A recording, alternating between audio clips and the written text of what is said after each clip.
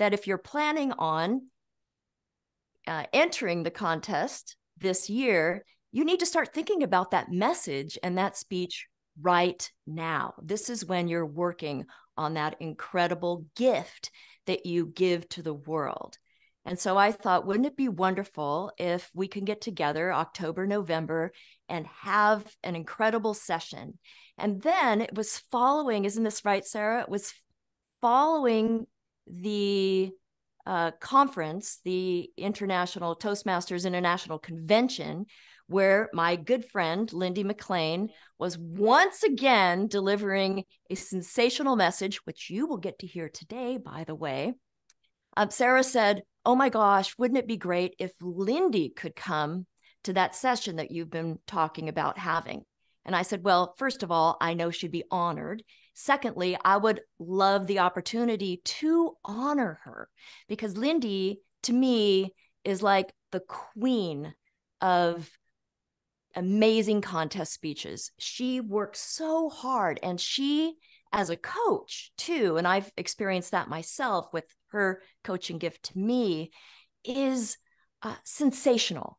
The way that she can help you not only with the message part, but really authentically delivering that, not in an acting sort of way, not in a fakey sort of way, but in a real way that connects with listeners, that connects with a worldwide audience.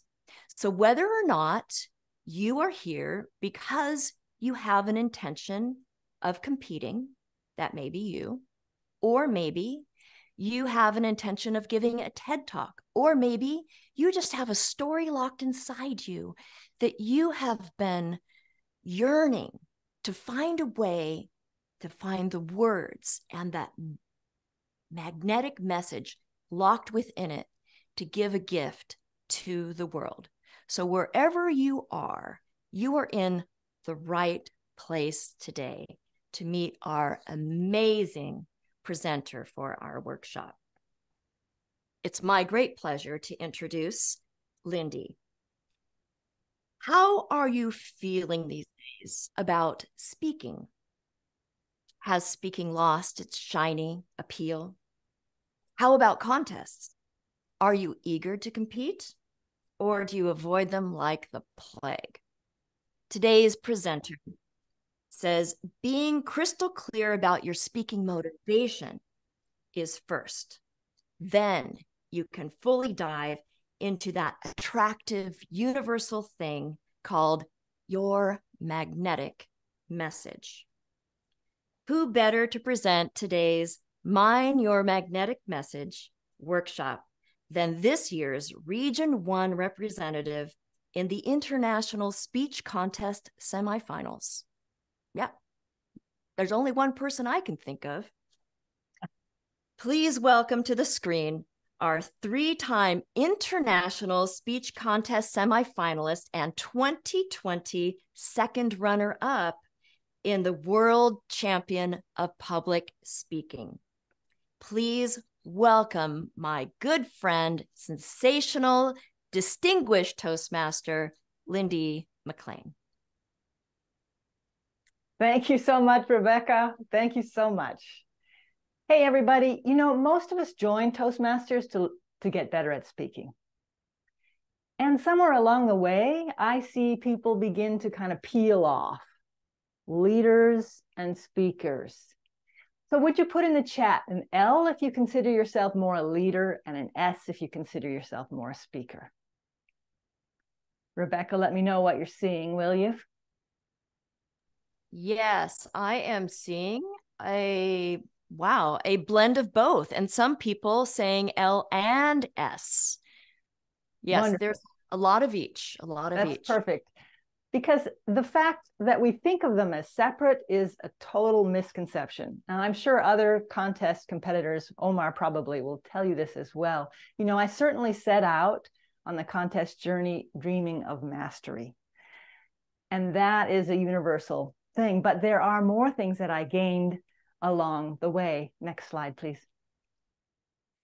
You see, when you're speaking an authentic message that is personal and reveals who you are and dives deep, there are other things that come forward too. I noticed after my first contest season, suddenly when I went to my officers training, more people knew who I was. Oh, this was back when we were meeting in person, which hopefully some of you are again. So my visibility grew. When I placed third in the world, I was bombarded with friend requests, of course. So suddenly I became visible. And there was something more. The sense of community deepened. People who had never met me would come up to me and feel that they already knew me, they liked me, they trusted me. That's what's possible with the magnetic message, that people come already feeling connected. That is a powerful thing, because moving on to influence, when you're a project manager, isn't the thing you want most, or a team leader, when you're recruiting your team members, don't you want most for them to say yes? Speaking has done that for me. When I call people or ask them, would you do this for me? More times than not, they say yes. And I believe that it is largely due to them experiencing the deeper self that I bring to my speeches. So whether or not you're interested in competing, please, please dive deep, share your personal stories, because not only will you discover more about yourself, but all these other things that are so helpful with leadership, visibility, community, influence will also grow at the same time. Of those four, which one is what's your strongest motivation for speaking? Go ahead and type that in chat, will you?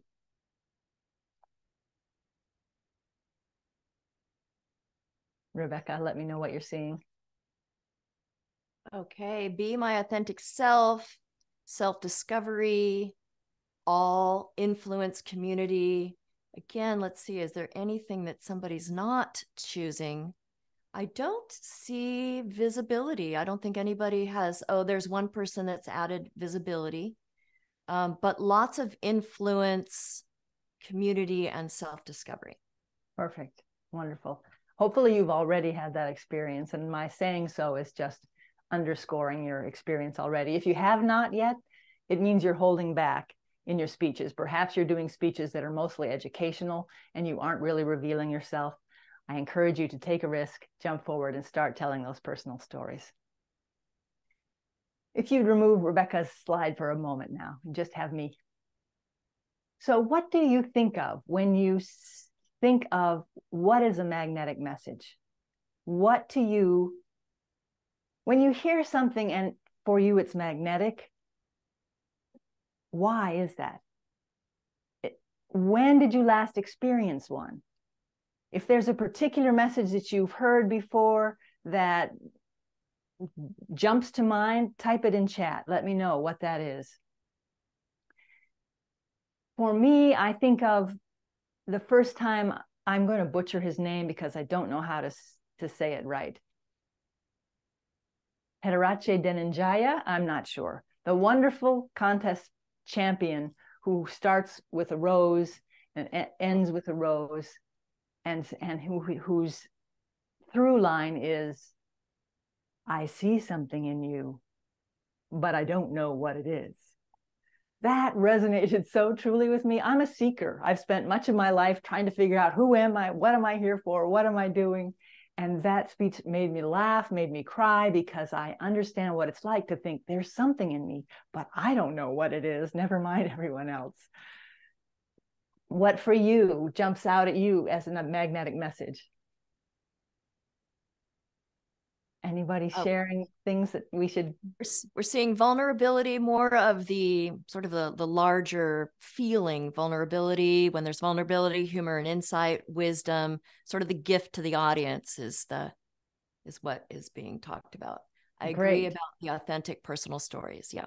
Perfect. Anybody want to say out loud an experience with a magnetic message? Who to you has been magnetic and that's influenced you? Not right now? That's fine. If you'd like to share at any time when Lindy offers, just go ahead and raise your hand and we will find you, and then you can unmute. Perfect. Now, when you think about yourself giving a magnetic message? What are the obstacles? What makes it hard for you to come up with your magnetic message? Go ahead and type that in the chat. What are the obstacles? Why is it hard? Vulnerability, says Donna Combs. People may judge. Digging deep is hard. Can't think of anything. Vulnerability, having clarity, finding a way to include a message. Hard to share some personal info. Yes. It's hard for me to find the overarching theme, technique, fear of being judged once again. Hard to craft it well, says Ellen Liang. Okay, those are great. Perfect. Those are wonderful. And I'd say right on target. You know, as human beings, we are designed in an interesting way. It's really hard to see ourselves clearly. And that's where community is useful. And that is why the contest journey is so powerful, because it's through the feedback and the responses that we get from others that we begin to learn more about ourselves. It's phenomenal. And it's also so helpful as you're trying. So what does that mean? That means that you need to be willing to dive in while the speech is still, excuse my language, crap. Every year I find that hard at the beginning of the contest season to dive in and just start where it is, knowing that it is not a good speech yet, because you have to start and you have to get that feedback. And then from there, it can begin to grow. From there, you will know where it is you're holding back, where you need to go deeper. People will tell you, and you'll be able to feel some of it as well. So just start, just do it. The Nike tagline is perfect in that case. Now, some people say that they are concerned that they don't have anything new to say. And I want to tell you that there is nothing new under the sun. There are, in fact, a limited number of universal themes, really, probably 10 to 14, well, variations on each, but there's success and failure, there's feeling like an outsider and belonging, there's feeling rejected and being innovative, there's confidence and not confidence, there's what you're passionate about and feeling crushed, there's feeling like you don't have a voice and finding it, there's wanting to express yourself, wanting to be creative and but feeling unable to, there's feeling there are power issues where you feel powerless and then gain your power, and there's forgiveness. These are examples. I'm sorry, go ahead. Forgiveness, absolutely. Love is big, because why not? We're in a world where that's more is needed, and most of us are actually designed in this way. Through my knowledge of scientific hand analysis, most of us, like 80% of us, are designed so that speaking our truth makes us healthier, honestly. So it's something to do for other reasons besides just those reasons that I told you. So you are the unique part. Your life, the particular blend that you bring to it is what makes it unique. Your experience, your voice, your manner, all that makes it yours instead of someone else's. So don't hold yourself back thinking, oh, I'll just be a knockoff of so-and-so. That's not true. You have your own particular brilliance, and I can't wait to see what that is. Now, there is a question that changes everything. It changed everything for me. And where I first heard this question was from your lovely Yelena Balabanova in District 2. What I'd like to do is to have a guided meditation. So I'm going to ask to go to gallery view. I don't need to see people. Well, I'd like gallery view for the moment. And I'm going to just ask you to close your eyes, and I'm going to take you somewhere. So just close your eyes and take a minute to pay attention to your feet on the floor, your hips in the chair, kind of squiggle around so that you recognize, oh yes, I'm right here, right now. Take a couple of deep breaths and inhale relaxation and exhale tension. And do that more than once. Now imagine from the root of your tailbone that there's a tail that goes into the center of the earth. And from the top of your head, a line that hooks into the sky. And feel yourself relaxed and balanced and present in this moment.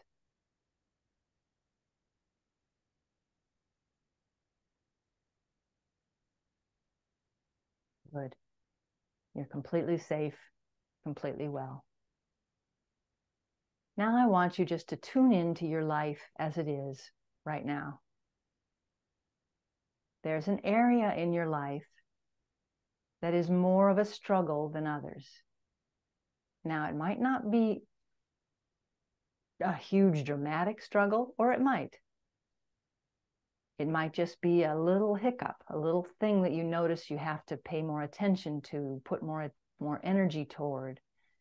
So identify that in your mind. It might be in your relationship, in your work environment, it might be in your personal development. It might be more than one of those things. But hone in on where that struggle or obstacle is appearing.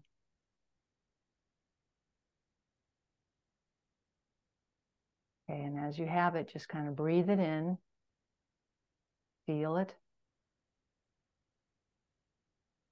Feel the way it makes you feel inside.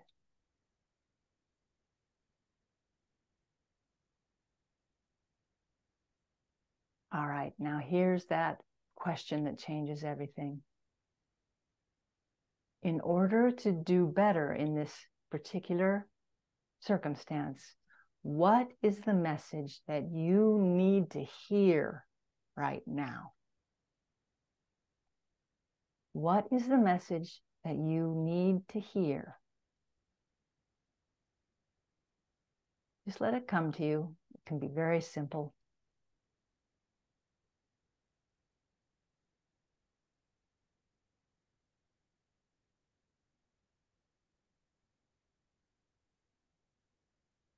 Okay.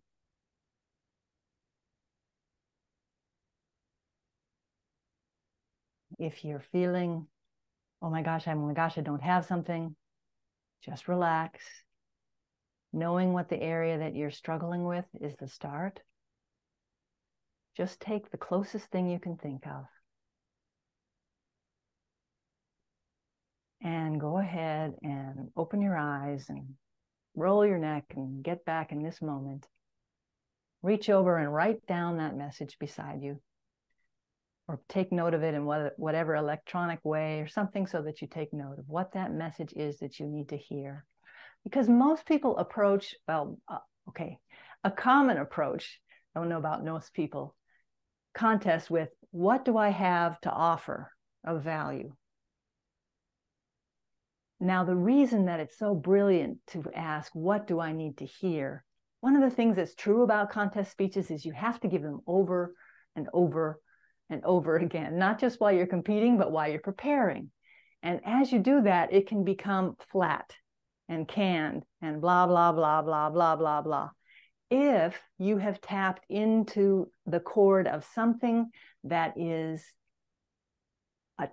has emotional resonance for you, then each time you deliver it, it's going to be far more alive and far more interesting to those people who are hearing it. And you will be able to do it again and again and have there be meaning around it. So that's the brilliance of it. All right, now I'm going to give you an assignment. And let me first say, and you will have 5 minutes to work on it. But let me first say that whatever you're struggling with now, I believe that in life we do this as we grow. We kind of spiral, hopefully up, but that we come around to the same issues repeatedly. Whether that's failure and whatever it is, there's likely a pattern. So sometimes with what you're struggling with right now, you may not want to share that story. It's too private, it's too vulnerable, it's just, you just are not, or maybe it just isn't resolved enough to be able to be a good story yet. So do this. Look back from where you are in your life and find another instance, another struggle that has the same, that's the same theme. That's what I want, the same sort of theme. Okay. There's probably more than one, so just pick one. All right, now here's the assignment. And I want you to know we're just doing the thing in whatever shape it comes out. There's no right or wrong about this, okay? You are going to create right now a 3 to 5 minute speech using the wisdom that you need and the story from the past. You're going to use the same opening and closing line. That opening and closing line is, if I only knew then what I know now, followed by your wisdom. If I only knew then what I know now, blank. And you'll say that for your first line and your last line. And in between, you'll tell that past story where you could have used that wisdom. Now, I'm hoping that that is clear.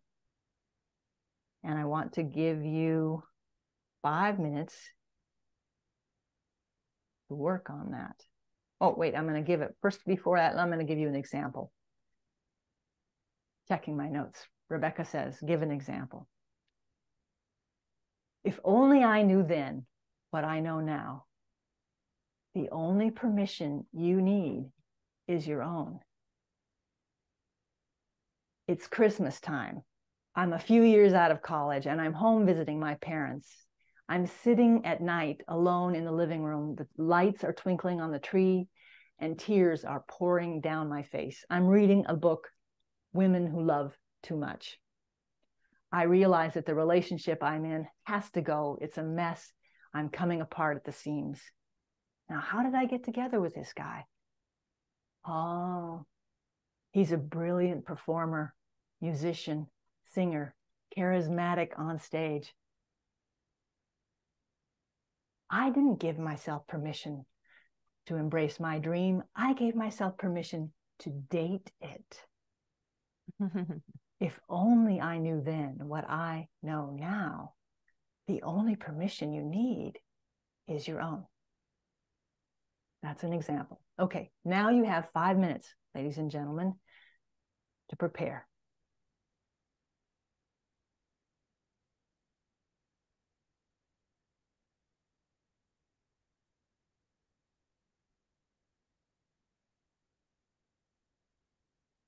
So it's 9:56. You have until 10:01.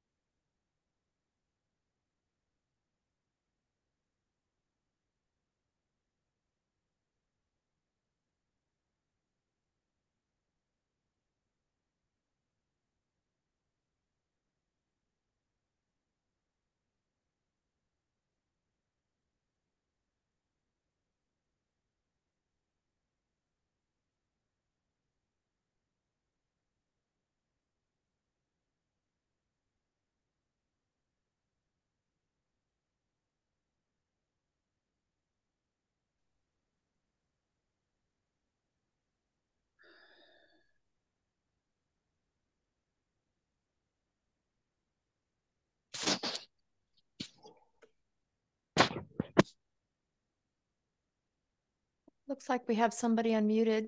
Could everybody please check their audio settings and mute themselves? Thank you.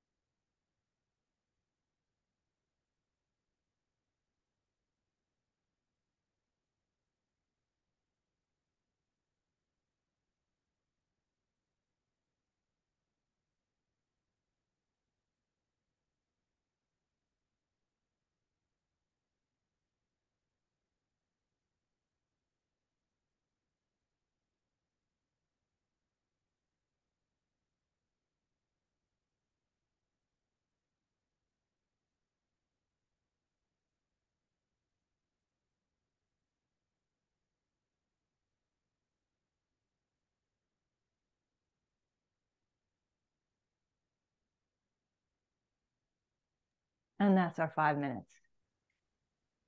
Next, we're going to go into breakout rooms. So you have in pairs, so you have a chance to share this with someone else.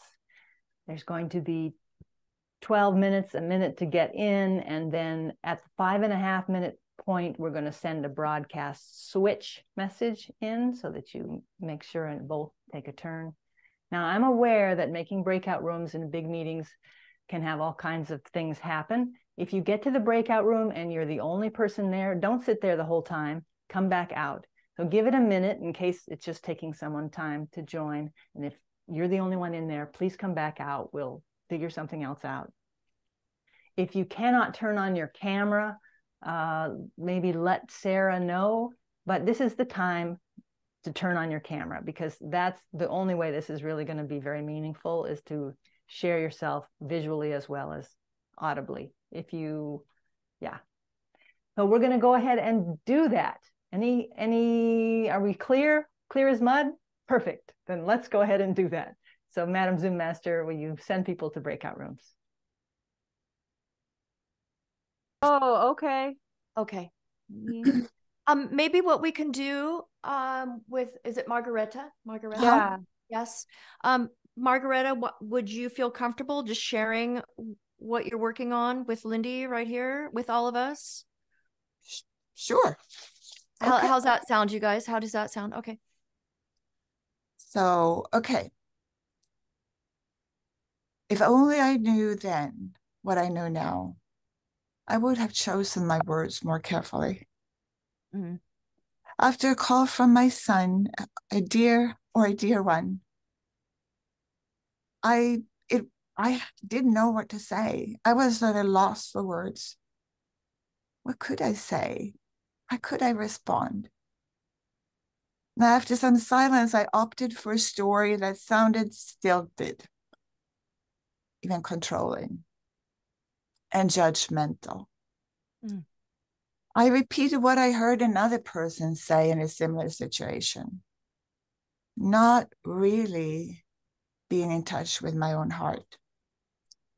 This resulted in a rift in our relationship that took a very long time to heal. It caused heartache, misunderstandings, and division. Had I been in touch with my heart, gone deeper, it would have spared us much heartache. So if I only knew then what I know now, I would have chosen my words very carefully and listened to my heart. Okay, that's my story. I didn't time it. That's a great start. Wow. Thank you for that gift, Margareta.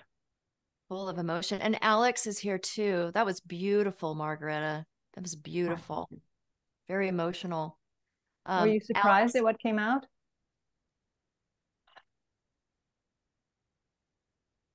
Maybe not, because I heard it so much in my community. So I was repeating that part instead of relating from my heart.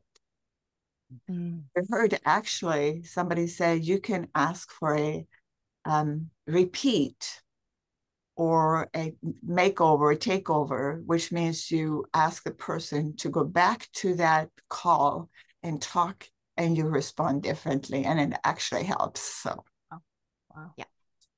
Alex, have you had a chance to go yet? He just joined, so I don't think he did the exercise. Okay. Oh, okay. I was listening on other person's cell, so I actually know it's the. Oh, you did? Read what I knew now. Yeah. Okay. Lindy, Well, we're at 30. If you want to join, because all the rooms have people assigned. So if Alex, do you want to begin your speech to us right now? Just go ahead and share that we have another 4 minutes. He'll need the assignment. You don't know what the assignment is that right? If I only knew then what I knew now. Yeah. I may as well. Why not? I can entertain y'all for a few minutes before we close breakout rooms. If I only knew then what I knew now. My wants were just as important as theirs. One day, I had a friend who was struggling. He had been moving to a new city, and he had nobody there for well over a year that he could talk to.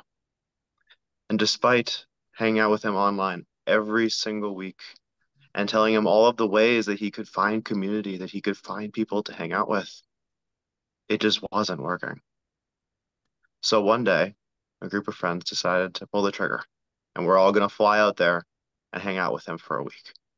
So I take time off of work. I go and I plan all of this stuff that we wanted to do in the city.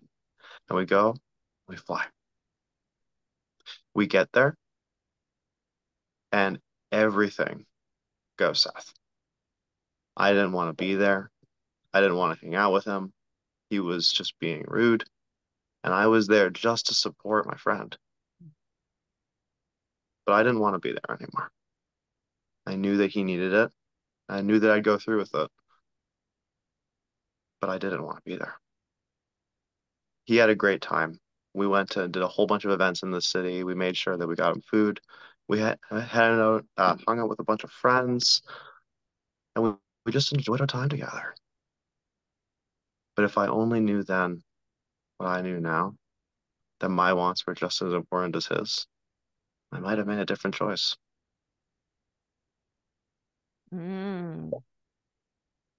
That's wisdom for you. Very good. Deep truth. Really nice. Really What would you have done differently? I probably would have flown back after the first day of the week, actually. Yeah.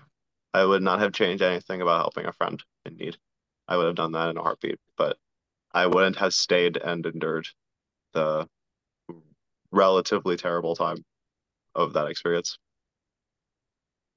But I would have definitely gone to help him. So if I had only known then what I knew now. Yeah. Yeah. Yeah. That is a great thing to learn, isn't it? Oh, yes. I'm glad I learned it young, right? Yeah, right. Yes, Otherwise, it will it'd be a while. serve you. There are many people that will never learn that. So it's true. a great message to share. Yes. Are you still learning it, or is it something that you consider yourself? Still learning it, but aware of it. It's a process. Oh, it's always a process, isn't it? Yeah. Beautiful. Margareta, in that speech that you gave, are you going to share those words that you said that were, are you planning to share that sentence that you regret as part of that speech? Not quite yet. Okay. Not ready yet for that. It's an experience that I can relate to. I know a lot. I mean, most humans on the planet can relate to, in terms of saying something hurtful that then damages a relationship, and you want to do over and all of that. And it's going to be powerful. I mean, that is a universal. Regret is universal. Yeah. So thank you for this, because I can make a speech at a club with this, actually. Absolutely. And or an international speech. To encourage you that the arc of a well-written speech, you bring people up and then boom, you drop them down and you bring them back up. Yeah.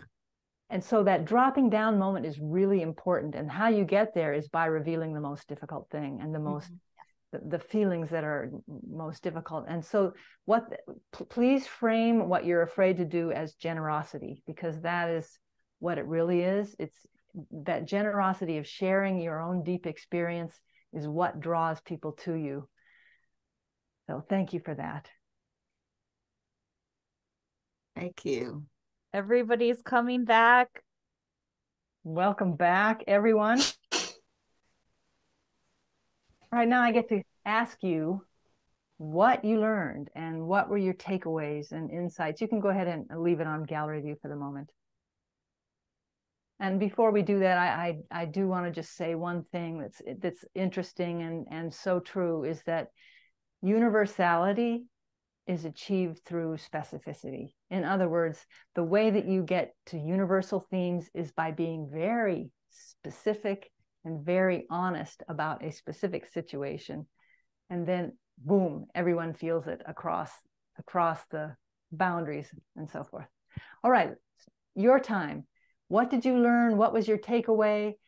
If you want to talk out loud, please raise your virtual hand so we can get you and hear from you.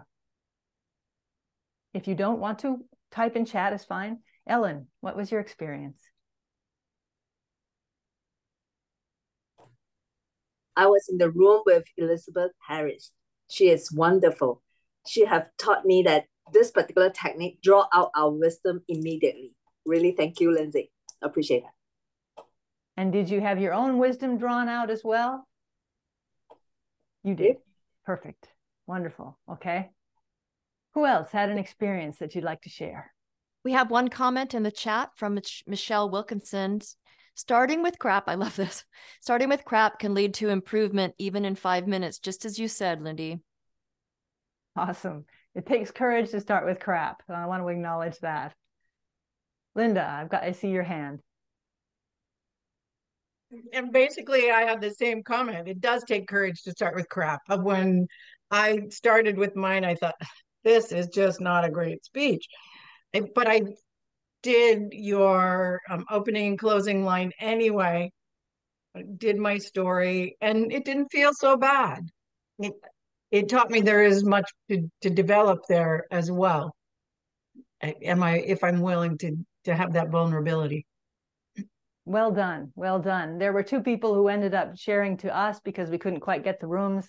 And I just thought those are gorgeous, beautiful things. And it isn't because they were polished. It's because they were honest and they were meaningful and they were true. So those things take you in the direction of a brilliant speech. So once you're going in that direction, you're already more than on the right track.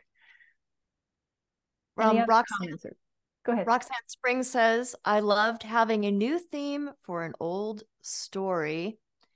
Asha Singh says, the speech came through with a very specific focus point. I liked how Suzanne weaved a very different story in a beautiful way. Nice, nice. And Ellen, you had your hand up. Did you still want to say something? No. She spoke. Yeah. Okay. That looks like it's it, Lindy. And Veronique, I see a couple more comments. Okay. Suzanne, yes, Veronique.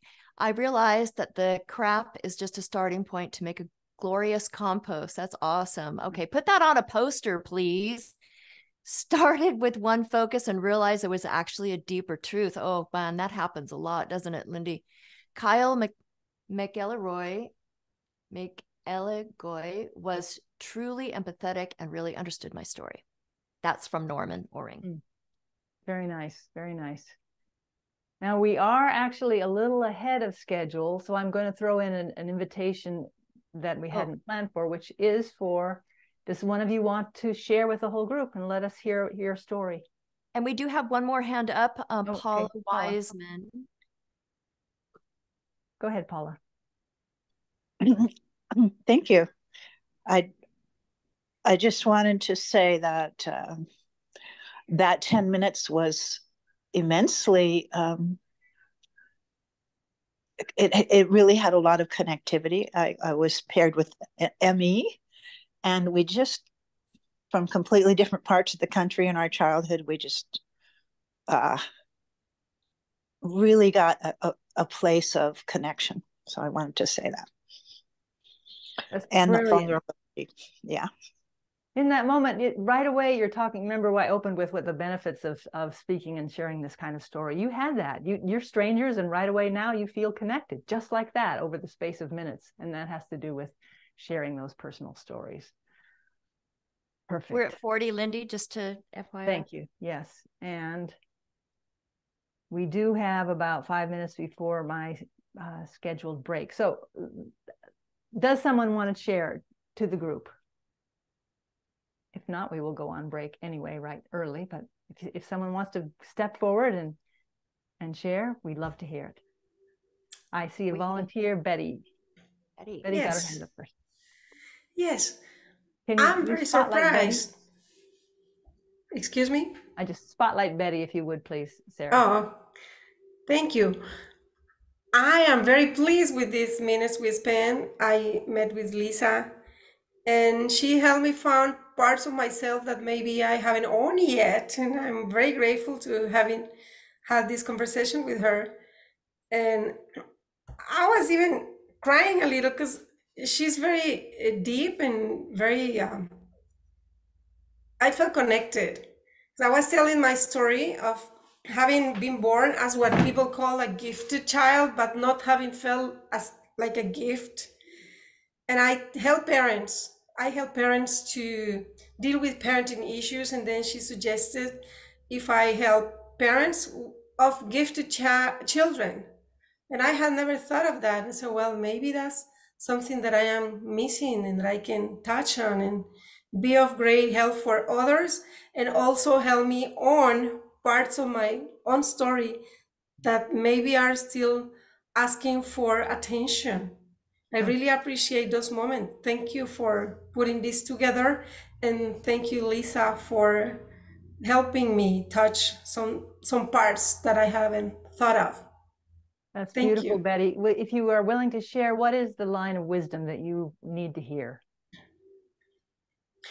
Had I known what I know now, I would have, what I shared with her was in general about speaking to parents, because I've been helping parents for a while now.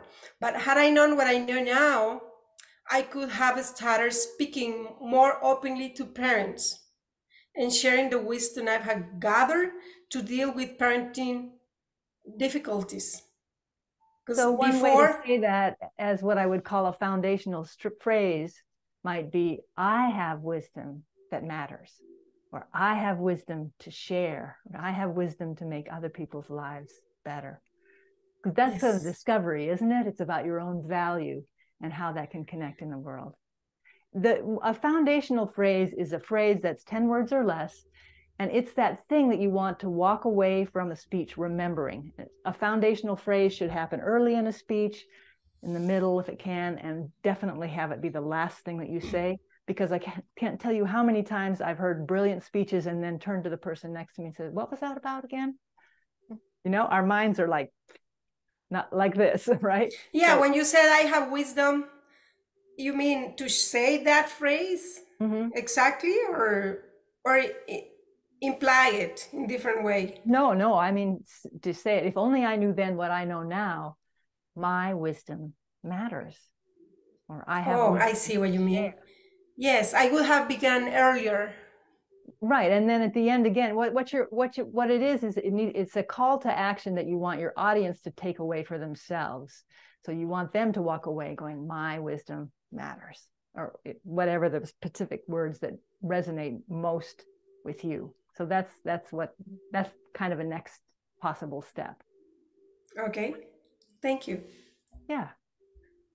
Well, I think let's go ahead and take that 5-minute break now. So it's 10:23. You have until 10:28 to go ahead and take care of business and be back here. We'll see you again shortly. Yay. Fantastic.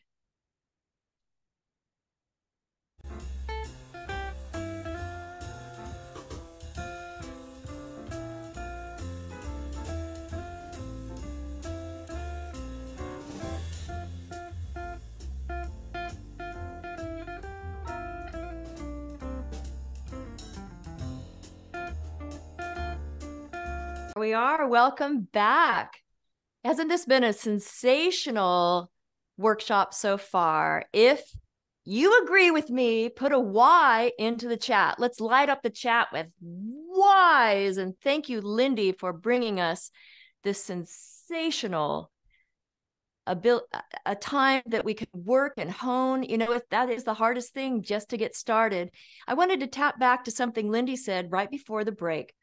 In 2019, I went to Denver to the International Convention. And as you know, the International Speech Contest finals and semifinals takes place at the convention. So this was the last time it was fully in person. And as I sat there watching one amazing international speech after another, there were 7 or 8 of them, I took a picture as all of them stood on the stage just before the voting came in, just before the awards were handed out for first, second, and third. So I took this picture. They're all fabulous. And then right after the session broke up, I went down to the bar where a lot of people were hanging out, and I showed that picture to about 12 people. I said, okay, you've just seen in the last hour each of these people speak. Now tell me, which messages do you remember from each of these people? And by and large, after hearing it's fresh in your mind, right? One speech after another, the average person could only remember 2, maybe 3 of the messages that actually stuck. And so that foundational phrase element that Lindy pointed out, that is the power of that phrase, to that, like Dan and Jaya, easy for me to say, phrase of I see you, which we still remember all these years later. And if you haven't seen that speech, go on YouTube. And Lindy, what was that, 2018? I'm not sure the year, but all you have to do is World Championship, I see you, but I don't know what it is. And it'll come. Yes, I see something in you, but I don't know what it is. Yeah. And it has all the elements of what Lindy was talking about. All right. And here we go, Lindy. Please welcome back Lindy MacLaine. Welcome back, everybody. I just want to quickly review what we've done so far. So we talked about your speaking motivation. Why is it important? And maybe you have something new to lean into from that. We talked about magnetic message, what it's like to experience one. And then we dove in and I asked you, what message do you need to hear as the basis for your next magnetic message? Later, after this section, there'll be one more break. And then in the last section, we will have time to workshop. A few of you take that speech that you created and share it with the group, and we'll interact a little about that. So if you've got that itch, let it sit there and think, oh yes, I think I do have the courage, and we'll have the chance to do that just a little later. But first, we're going to spend this section talking about the specifics of what it takes to create a winning contest speech. And right now, Sarah is dropping the International Speech Contest judging form in the chat. How many of you have been served as a judge for a speech contest? Put a Y in the chat if you have. And Rebecca, let me know what you're seeing. A lot of Ys? Yes, and we're sort of mixed in with the Ys from before, but let's see, 1, 2, 3, 4, 5, 6, 7, 8. We probably have 15, and I make 16. Good start. I judged for the first time after I lost. My first year, I competed within like a month or 2 of joining, and then I lost at area right away. And Kyle suggested that I be a judge at, I think it was division or area, division, I believe it was. And just the act of doing that taught me so much. I have not been a judge frequently because I've been busy being a contestant, but just knowing in your mind, even if it's, for me, it's not even a conscious thing because I don't pay a lot of attention to what's on there in the way some people might, but I've had that visceral experience of having to weigh speeches and figure out what worked and what did not work for me as the viewer. So those of you who have been a judge, put in the chat how difficult that was on a scale of 1 to 5, 1 being easy peasy and 5 being very difficult. Rebecca, let me know what. 5, 4, 4, 4, lots of 4s and 5s. There's only one. Wow, Emmy says 2. That's amazing, and a couple of 3s. Okay. So nothing, no 1s in there. I can tell you that. Okay. 3s and above seem to be it. All right. Yes. And the higher you are a judge for, higher when I say, okay, right. Can you imagine being a judge for the finals? Maybe you can. But here's why I think it's difficult. Because you are forced to compare people against each other. And what are we all but unique, right? Yet that's what the process of judging is we're forced to do that comparison and that critical process. Now, I want to talk about that, the creative versus the critical process. I'm also a writer, and before I became a writer, I spent a lot of time reading books about writing and thinking of being a writer. And one by Brenda Euland, I think it's If You Want to Write or something like that. And I remember in there her illustration of the creative mind versus the critical mind, and how on your first draft that you need to divorce yourself completely from the critical mind and just allow yourself to be creative. Because it is so easy for that critical mind to squash the creative, to, if you've ever given a speech and then had someone poorly give you feedback, you may have experienced that emotional squashing that can happen. And you don't want to do that to yourself. That's the worst place to have it happen. You can learn to let other people's feedback roll off of you, but it's harder to learn not to squash yourself. So today, although I've provided you, and we're going to be talking about some of those different sections on the judging form, I want you to use that information to feed your creative self, not your critical self. Looking at the different sections, how can I use them to bring my speech to life in a creative way? So that's my encouragement to you. All right. Let's move to the next slide. So as you see on that ballot,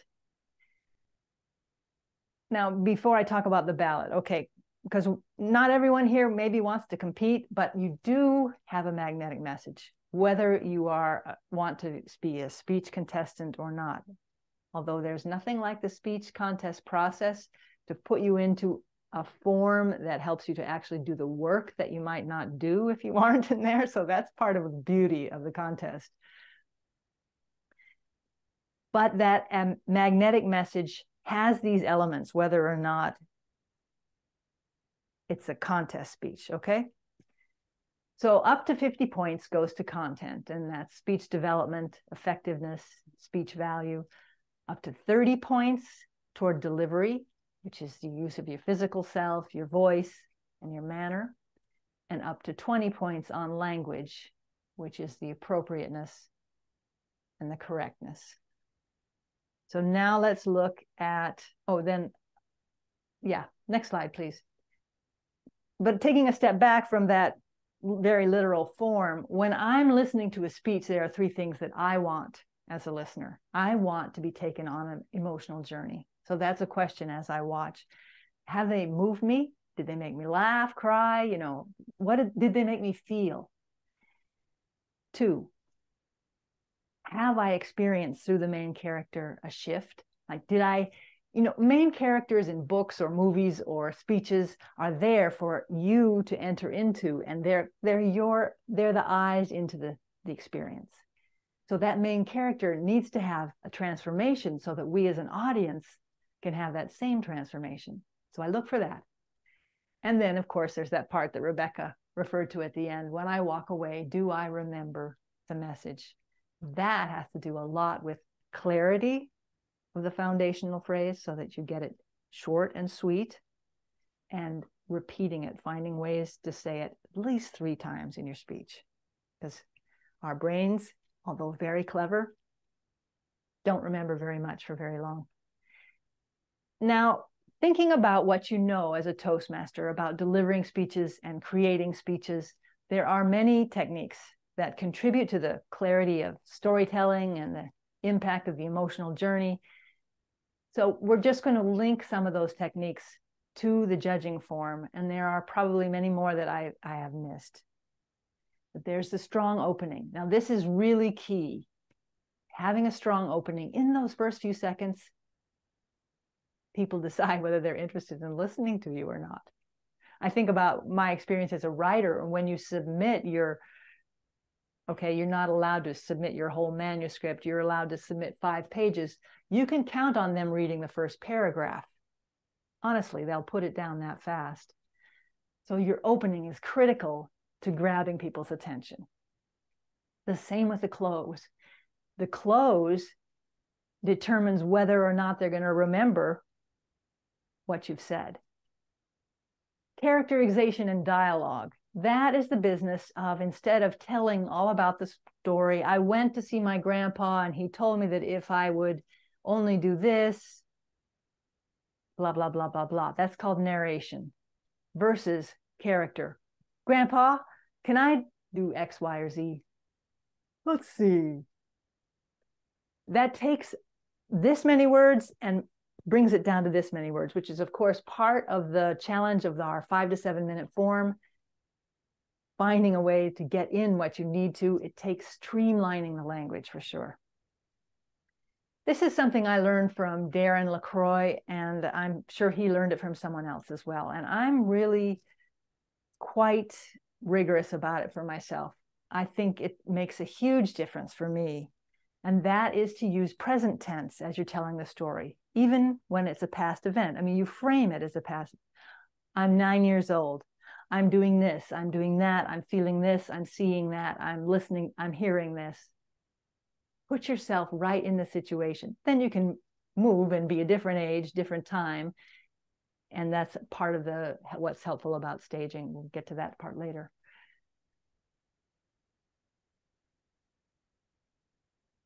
Present tense allows you as a speaker to relive it instead of just retelling it.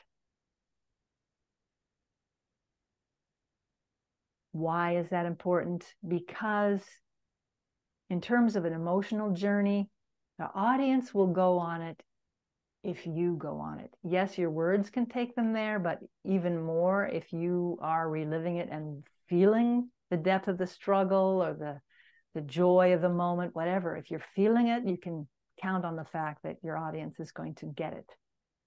So using present tense helps me to relive it. I encourage you to try that if you haven't done that yet.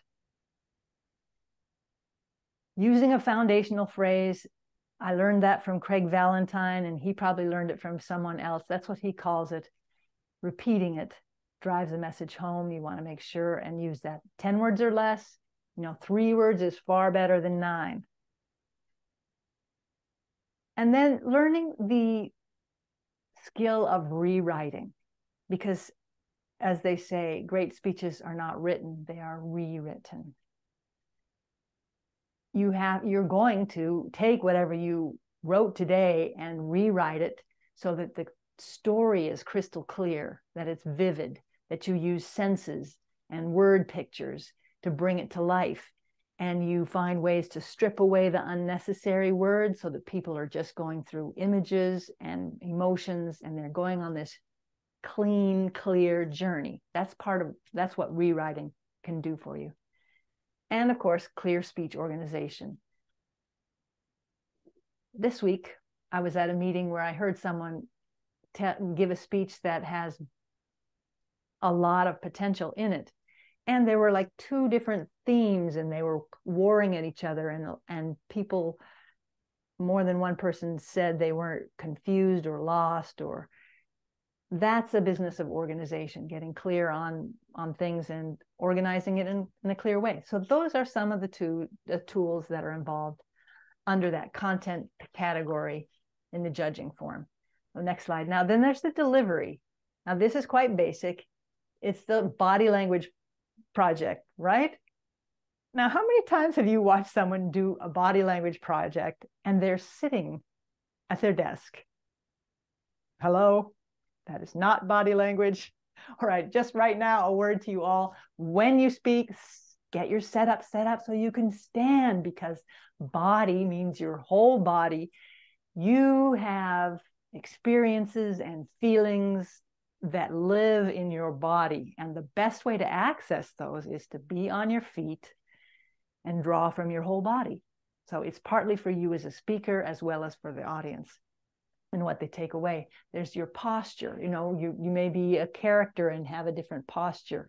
You may be a different character and have a different posture. So posture is part of bringing characters to life as well as communicating moods. Then there's gestures. You know, because you're busy giving evaluations just like I am, that most of us have something that we tend to repeat. Have you watched a speaker go like this? They give their speech and it's the same thing. They do it in a nice rhythm and it makes sense, but it's the same thing repeated, right? So that's one of the things that you learn, that's important to learn, to drop your hands to your side and only use a gesture when it has meaning. Okay. Vocal variety. Your voice is such an instrument for emotional journey, for characterization, for bringing a speech to life. And there are different parts. There's the volume, there's the pitch, there's a tone. Volume, loud or soft, pitch, high or low, tone, I would say like warm or strident, or, you know, different tones like that, qualities. And then pauses is part of the vocal variety. Are you using pauses effectively to make humor stand out, to make messages stand out, to make emotion stand out? Use of the stage. Many people forget on Zoom that we still have a stage and that it works just like a live stage in terms of visually tracking. Your stage right is on the audience's left. That's the past in our mind. It's like reading. We go from left to right. The past, moving forward in time, moving forward in time. So often there's like 3 different parts of our speeches, and one might be the past, the present, and the future, and you always kind of want to end front and center. But you can use the stage in ways that help to spotlight different things, different characters, different moments. And that's the importance of using this stage, not just because it's on the ballot. Use of props. Props can be very helpful, but they need to be strategic and they need to have meaning. I have seen numbers of speeches that have lots of lovely props, and they are representative of what's being talked about, but they don't necessarily have. The best use of props is when it's a metaphor for something else. Like I saw Solarsar, his last name just went out of my head. He gives a workshop about using props, and he has a puppet that's a boxing puppet, and it's a nun, and she boxes, and it's all about how, okay, I'm sure he went to Catholic school, the process of what someone does to you with okay, I'm not explaining it well, but but it had a deeper meaning that resonated across the speech, and not just because it brought the moment to life, if that makes some sense. Okay, next slide. Language is fairly straightforward. Rebecca, can we have the next slide? Oh, yes. Thanks. There's whether we can understand a person, which is, of course, critical.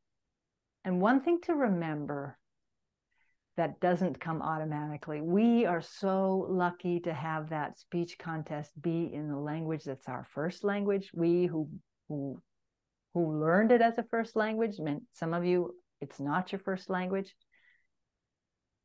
But remember, there's always the different shoe. It's just as important for you to speak slowly and clearly as it is for someone for whom English is not the first language, because you have vocal particularities, and we're used to just talking along about this fast and blah, blah, blah, blah, blah, blah, blah.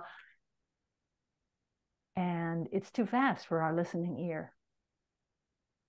So it's important whether or not English is your first language, enunciation and pronunciation, the pace.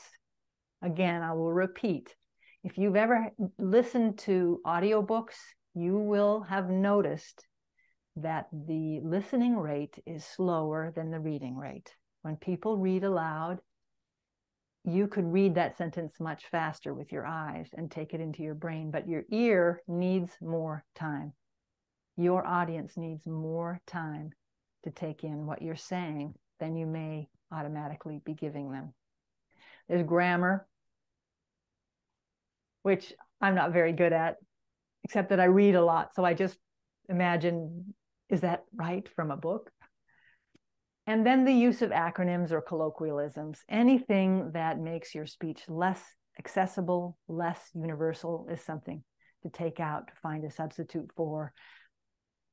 I remember the interview of Verity Price after she won with her message about writing a new story.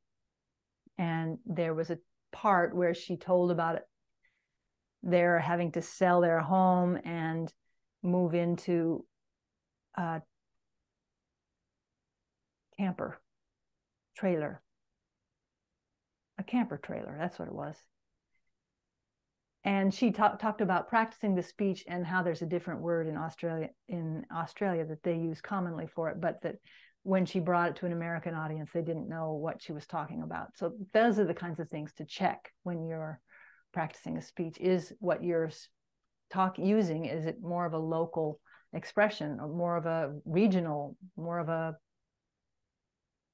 expression that comes from your country alone and not across the world? Is there a way to make it more accessible? Okay. Now I'm going to give you one tip. Oops, that's the wrong slide. It's not break time yet. You can just take Rebecca off. No, don't take Rebecca off. Let me just give you a tip. It's about word count. It took me several years in Toastmasters to finally hear this tip from someone. And that is that for every minute you have of your speech, you should plan about 100 words, no more. A 7-minute speech should not have more than 700 words in it. And it can be very hard to get it down to 700, even harder to get it below that. Prez Vasilev gave his winning 2013, I think, speech. It had 465 or something like that words. Can you imagine? And he delivered it in just shy of 7 minutes. That means there was a lot of space. And his is a very active speech. It's called Changed by a Tire, I believe. And it has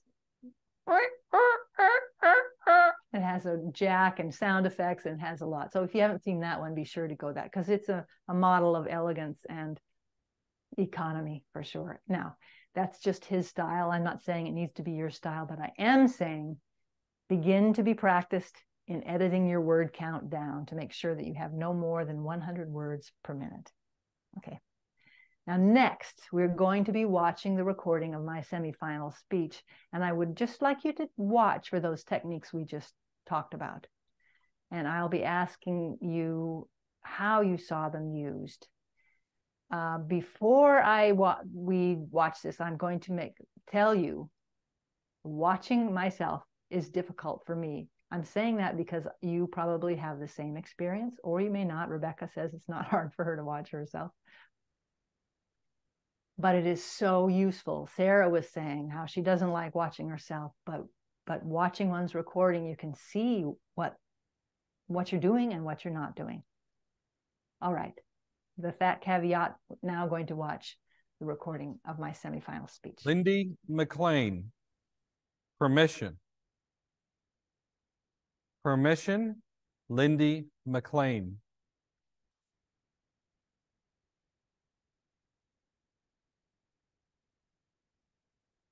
Thank you, contest chair. You're welcome. I can fly. I'm 11 years old in our school production of J.M. Barrie's classic stage play. I'm having such fun and I feel so alive. Mrs. Christensen, can we do another play? Maybe next year, Lindy. Right now, we need to work on your math. Tomorrow. Who can give me permission? Have you put off till tomorrow what you want to do today? All that math gets me into a good college, and my grandfather is really proud. Grandpa, Is it time for my dream now? Can I study acting? Lindy, why don't you choose something a little more practical? How about languages, like your great-grandfather? In any language, it still means tomorrow. Who can say yes to my dream? I graduate, get a job, get married, get a mortgage, pay my bills. No permission for dreams. None. That sad little voice in the back of my head chants, tomorrow, tomorrow, tomorrow. My life is perfectly practical. So practical, I end up as a house cleaner, polishing other people's lives. And that is when the crying starts. One day at work, vacuum cleaner in one hand, half-eaten baked potato in the other. I cannot stop crying. You can almost hear that vacuum cleaner over my wails. Tomorrow will never come. Something has got to change. I sign up for a local acting class and start to feel alive again. The old dream of making it by profession comes roaring back. I am almost 40. It's probably too late to be a professional actor, but I'm going to do it. Graduate school, here I come. I apply and apply and apply, audition, audition, audition, pray and pray and pray. The notification letters arrive and they say, many talented applicants, few positions available. You are not one of them. My heart hears, you're not good enough. You're too old. In the face of the world's suffering, a lost dream is so small. And yet, no matter the cause, a broken heart is still broken. I slide into that black hole of disillusion and despair. My friend, Lindy, I am worried about you. Go see this Reiki master. You'll feel better. New Age nonsense. Reiki schmeiki. I go anyway. Laying on my back on the massage table, I think, what a waste of time. My head is cradled in the practitioner's hands, and I cannot explain why, but something happens. It feels like liquid love is pouring over me. My story comes rushing out. The practitioner listens in careful, confidential silence. Exhausted, I'm almost asleep when I hear her say 8 wise words. The only permission you need is your own. The only permission I need is my own? Freedom. Responsibility. It's too much to take in. I retreat to my black hole, where I spend many hours escaping by reading. I've always loved stories, even if I can't act them. One day, the book I'm reading is not all that well written, and I think, I could do this. It can't be that hard to write a book. Ha ha. I begin writing. No tomorrow this time.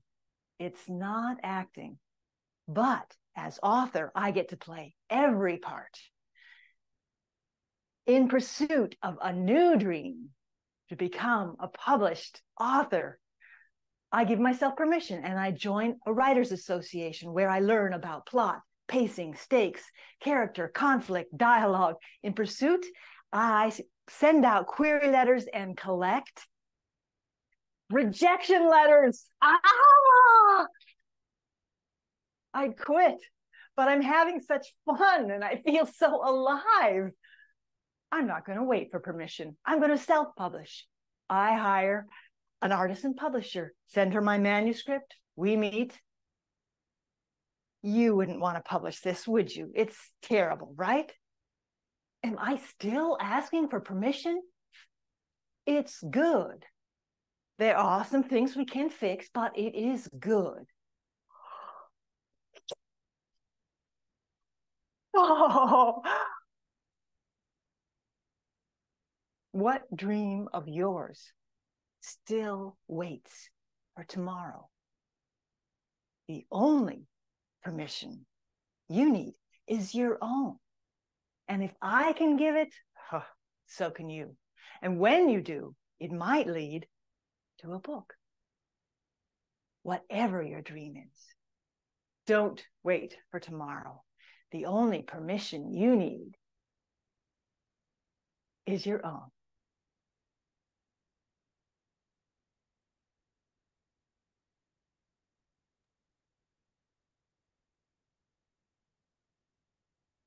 Okay, so now let's go back to that content slide and ask. First, can we give Lindy a big hand? Yes, so comments in the chat. Fantastic, wonderful, powerful. Wow, superb and powerful speech. Yes, yes, yes. Wow, you are fantastic, super, millions of exclamation points. Love it. Thank you so much, everybody, for your lovely comments to Lindy. Thank you all for that. And let me say that I was really pleased with my delivery, and I was shocked not to go to finals. This is between you and me. And then I was really upset for a period of time, which is, human, right? Okay. And it was probably a month later that I finally got this recording from TI, and I watched it not having thought, having purposely not thought about it for some time. And I watched it and I was blown out of the water. Okay. I in this way, I was so pleased that I had met my own goals, which are all about taking people on an emotional journey. And so I felt like I had that win, even though I didn't win on the semifinals. I encourage you to have your own set of what you're after, so that you have a way of hanging on to your excellence, no matter what judges say or don't say about what you're doing. Okay. All right. And Lindy, before you move on, you're at 30 minutes for this section. Yes. Thank you.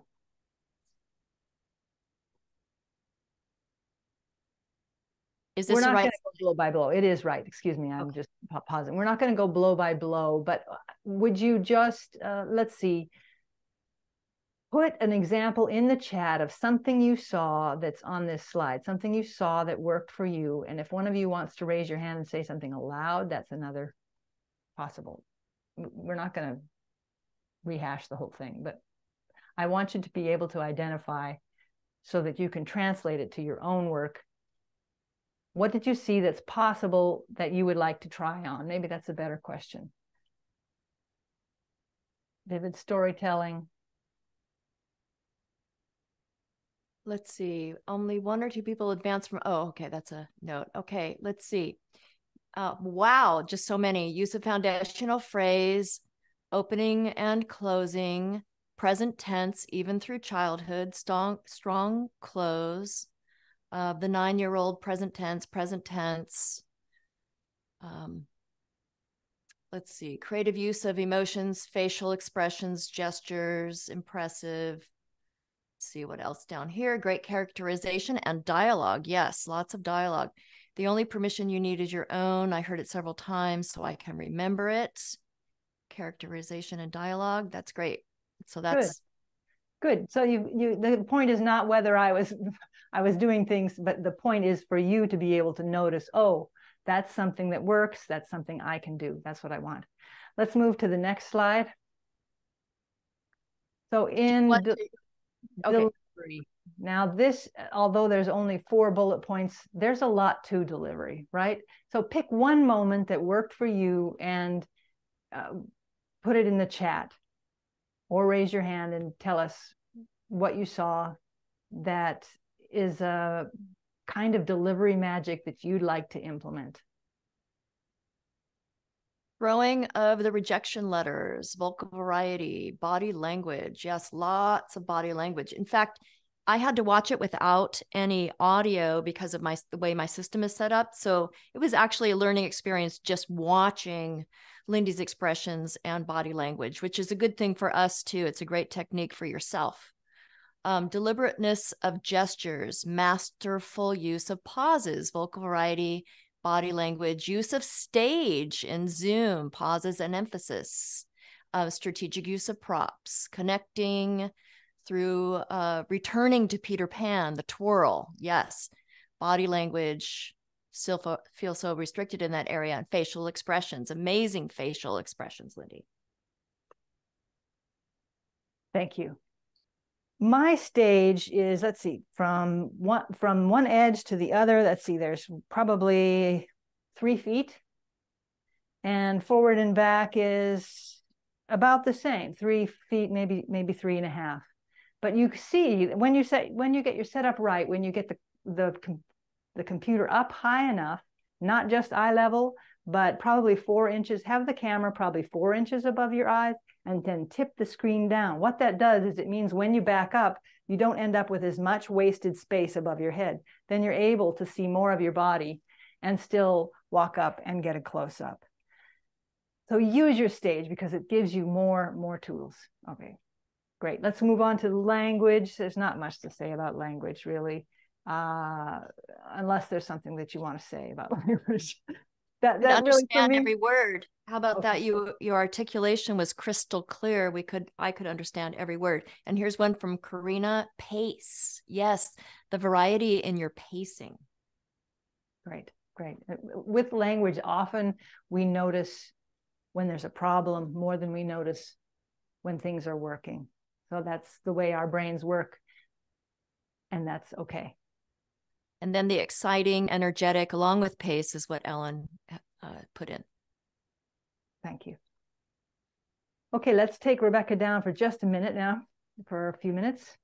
And I just want to talk to you, sit down across from you and talk to you about my process and what it's like for me. Now, different people have different processes, so I'm talking about mine, not anybody else's. It's definitely an iterative process. We already talked about the courage to start with a crap speech. And then each time that you do it, you get to build on that. Now, I'm always telling people to do this I mean, you can do your whole level 1 in Pathways with the same speech. And you will grow so much faster as a speaker if you repeat your material than if you bring a new speech every time. So please do it. Don't just listen to me and say, oh yeah, good idea. All right. Different brains work differently and have different processes. I'm in the club with Kyle Hall, who won 3rd in 2003, I think. When I started on this journey, he sat me down and said, shared his process. I think of what I have to share with the world, and I think of the stories that bring it to life. Well, it was so clear and easy sounding from the way that he described it. Well, that is not the way my brain works at all, unfortunately. When I go into creating a speech, I dive into the thickest emotional place that I can find so that there'll be plenty of meat. And I don't know what it's about usually until at least a few times. The business of knowing the story but not knowing the message can happen. That's common. And you might be the other way around. You know the message, but the story isn't quite bringing it to life. There's maybe another story that will work better. One or both can change. That's why you want to give yourself plenty of time so that you can get it wrong as many times as you need and still have a chance to develop it further. Again, I said this before, but being human, we can't see ourselves with that same clarity that observers can. That is what's so useful about sharing this highly personal material with other people, because they can help to reflect. I really found that moving. I didn't understand this. I felt like you were smiling when it was a sad part. All these things are really useful feedback, and it helps us. But about feedback, there's different ways of managing that, and different. Okay, it's important to have some sources of trusted, high quality sources. I know that one of the common ways that champions like probably Omar here and Kyle visited more clubs than you can count on their calendar and got all that feedback. And Kyle says he just listened for what was repeating and kept that, and the one-offs he just ignored. I'm just not built that way. My skin is too thin. And so it works much better for me to have,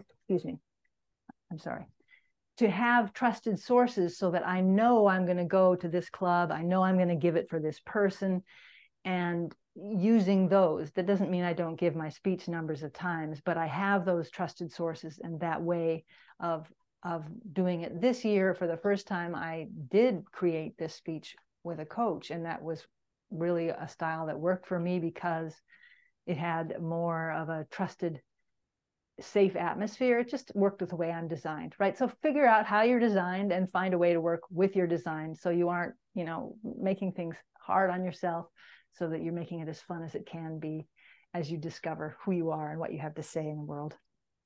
Okay. Hey, Lindy, can I interrupt you for just one moment? We are running a little bit behind schedule, so I'm wondering if you'd like to skip the break, the 5-minute break. That would be fine with me, and I do know I'm running behind. I'm sorry, my mouth went on and on. Does anybody need a break? We could give you a 2-minute break to go take a bio break. Or thumbs up if you skip need a break. the Q&A or shorten the We're Q&A. gonna definitely quit. I'm going to skip that. Yeah. So. Okay. Does anybody need a break? Put a 1 in the chat if you need a break. Thank you, Rebecca.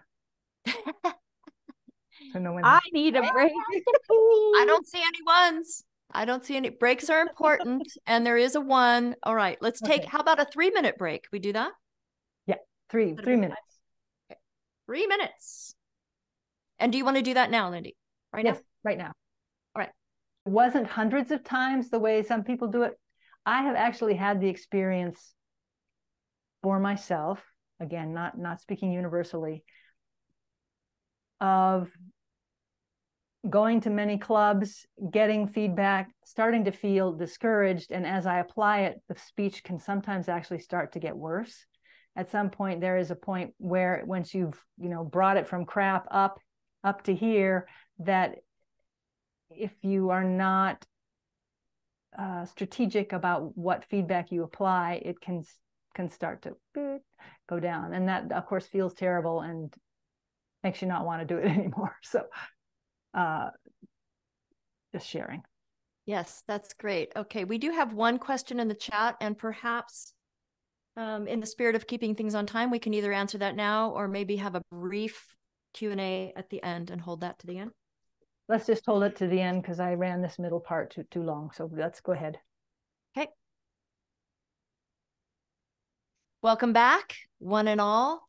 It is now time to resume Mind Your Magnetic Message with the wonderful, fantastic, inspirational Lindy MacLaine. Thank you. You can remove my spotlight now, I think, right? Yes. Yes. What we're going to do in this section is all about you. So what I want is a few of you to volunteer to give that 3 to 5 minute speech, so that we can all watch it, and then I will talk to you about it. And so it's kind of a mini coaching opportunity, and it's not going to be painful. It's going to be encouraging, I promise you. Now, who would like to be up? Looks like Lisa West has her hand up. I'll be brave. Let's have her spotlighted. Move me off the screen or share the spotlight. Yeah.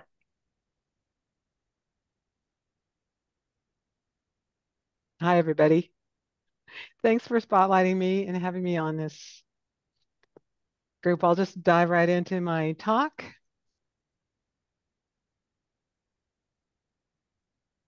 If I only knew what I know now, then I would use my imagination for good. Did you know that most people use the power of their imagination to terrorize themselves? Most of my life, I lived in fear and doubt. I used to work on boats and I couldn't swim. So almost every day, first of all, I thought, I hope I don't smash into the dock. And two, I hope the boat doesn't flip over and I have to learn how to swim because I'll die.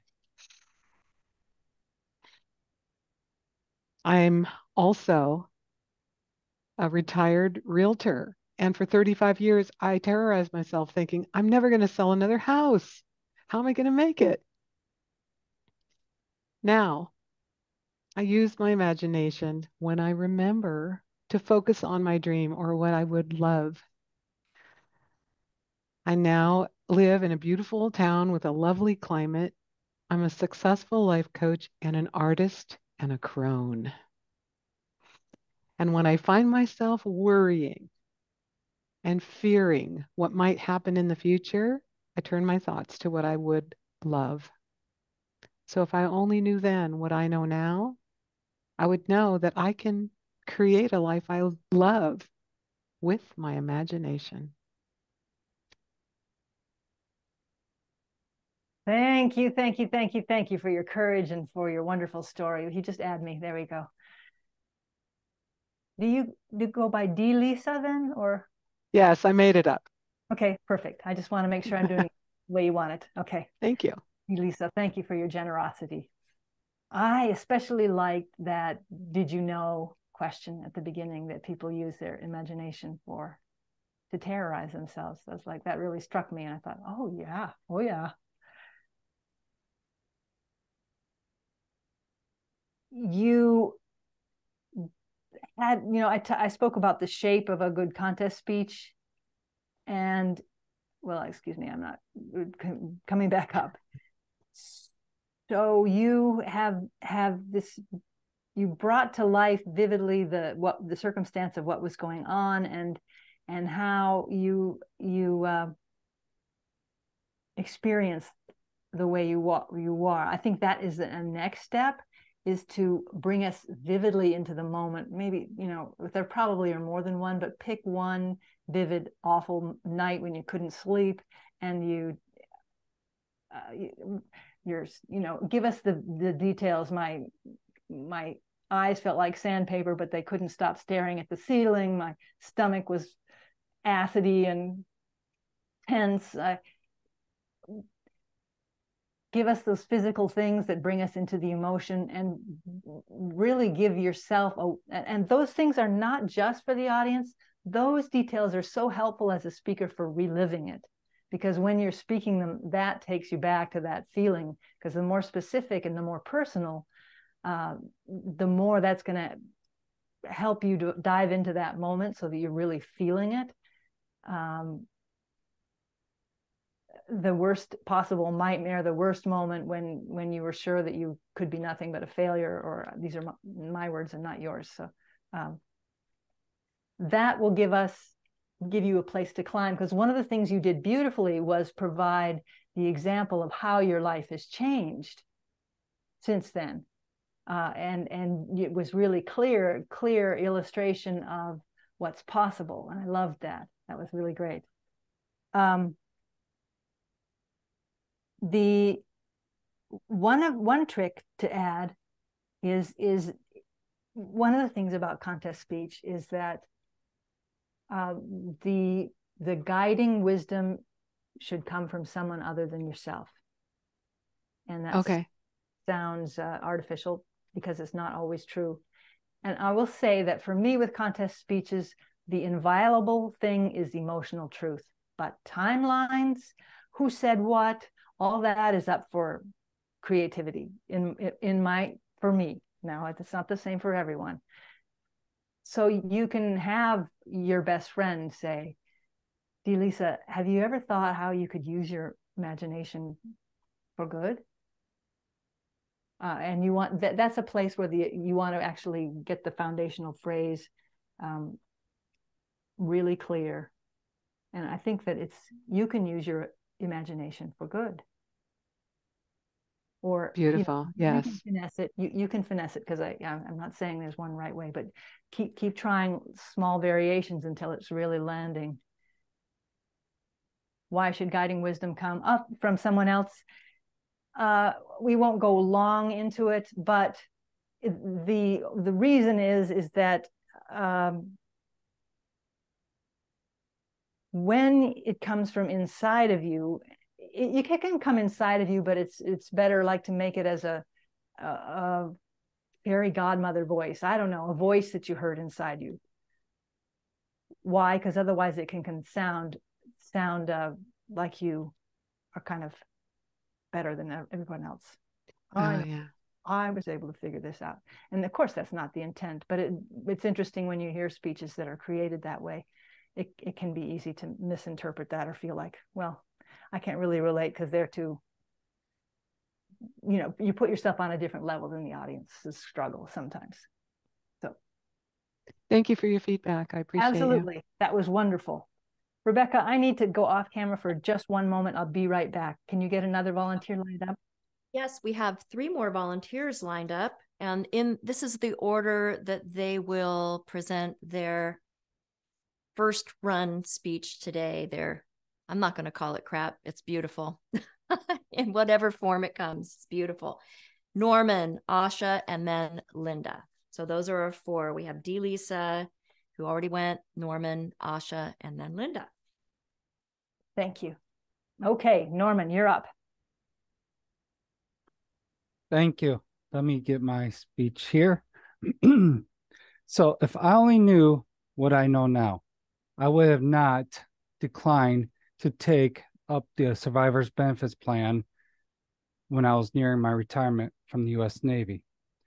But sitting through this transition class or workshop, discussing the survivor's benefits plan, the speaker convinced me and the audience to decline signing up for our spouses for the SBP, survivor's benefits plan. My wife and I, we were kind of shocked at the speaker's conviction. My wife and I decided to discuss this in the evening, and we dwelt on it for a few weeks. We looked at or analyzed the pros and cons of the speaker's persuasive presentation. We wondered why they were so convinced to help us decline this option. So we looked around, and ultimately we decided to sign a form declining the survivor's benefits plan. Discovering the demise, we knew we made the wrong decision. If I knew then what I know now, there is no way I would have declined the survivor's benefit plan option. Thank you, Norman. Thank you for your generosity. Okay, there was a couple things I wasn't clear about. So who's in the military, you or? Me. You are in the military. And did someone die? No, nobody died. I was going through a transition class that President Obama made mandatory for all military active folks that were nearing the retirement to go through so they can relate to the civilian sector. Okay. And your regret is because? Because this one presenter talked about the options of the survivor's benefit plan and that we should decline it because it would cost us more in our retirement than it would to keep it as for our spouses. But you wish you had it because? Because now when I look at the options that were available at the time, I could have had a plan for my spouse. if I should die. Got it. Thank you. That's clear now. Okay. Sorry. No, don't be sorry, please. This is part of the process, and this is what's great. Is you have I would guess, I don't know, I'm making generalizations, a logical mind. This speech at least is full of kind of logical explanations as we go, and it doesn't yet have the emotional journey. Right. And what helps to get to the emotional journey is to get to the crux of what the issue is. That also helps with defining your opening. There are two ways that are my favorite ways of opening speeches. One is with a question, a targeted question, because what you want is for your audience to know right away what the speech is about. Not just what it's about, but what issue is it that has to do with them. I mean, why am I going to listen to the speech? What does it have to do with me?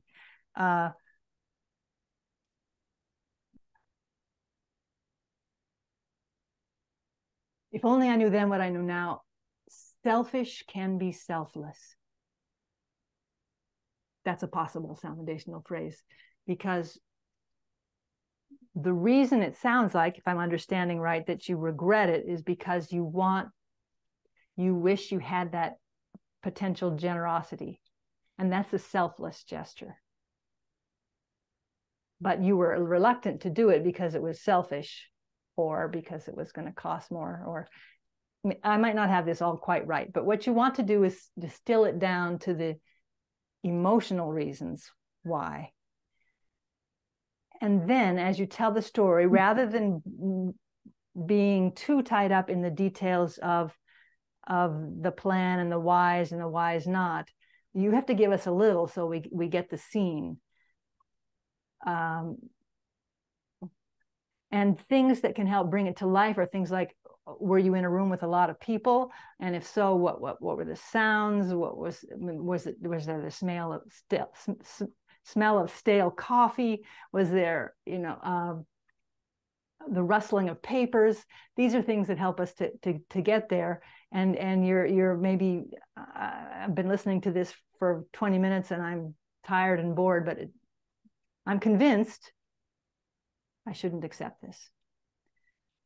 Then we want to have the moment where it dives down. So later, yes, paint a picture where we get to that point of regret really vividly, because all of us have points of regret in our life. And the point of these speeches is to touch other people's experience so that they can profit from that wisdom that you have now. So that moment of regret, which maybe is sitting watching your wife and realizing how much you love her and how much you want to make sure she's okay forever. Maybe it's a moment in the middle of the night when you're doing the night regrets thing. I don't know what that moment is, but bring that moment into focus, clear focus for us so that we can feel it. Oh my gosh, I did the wrong thing because I did the wrong thing. If it's an actual contest speech, you then want to climb out of it. And there is probably a different story in your life where you took that and learned that by choosing something that seems selfish, it's actually selfless. Or there is some way that you have learned to apply this wisdom. And there's a story that shows that things are different because you have applied it. Kind of like what Delisa did with her current circumstance. Does that make sense? Yes. Yeah. Is that helpful? Oh my gosh, yes. Good. You're on track for a really meaningful speech, because clearly this is something that's got a lot of impact for you. Just bring us more of what's inside and the pain of regret and then yeah. You're blah, blah, blah. You're doing great. That's what I want to say, Norman. Thank you for your generosity. Let's move to the next person. I appreciate the feedback. Hey, our next speaker is Linda Eastlick. Welcome, Linda, sorry. Good morning. And I'm going to sit because of my setup here. But if I only knew then what I know now. Fear is a sneaky scoundrel. Find myself once again at 30 years old, sitting at my desk at midnight, clutching my head, alternately pacing and wringing my hands. How did I get here? How do I get out of this? If only I'd known then what I know now. Fear is a sneaky scoundrel. That's what I've got at this point. Thank you. Thank you. Okay, Linda. We're going to need a little more so that we can relate, because right now this is a good example of you're not quite getting to the universal. Fear is totally universal, but you're not giving us enough specificity for us to feel that universality. So not just like Norman has a particular situation that's very clear. He has to add a little more emotion, but that clarity of situation helps us to get in and relate. So are you willing to say a little more right now about what was the fear? The sentence I missed was, this could be a career killer. How do I get out of this? And the situation is just an ethical dilemma. Okay, so these are layers that are important layers, an ethical dilemma.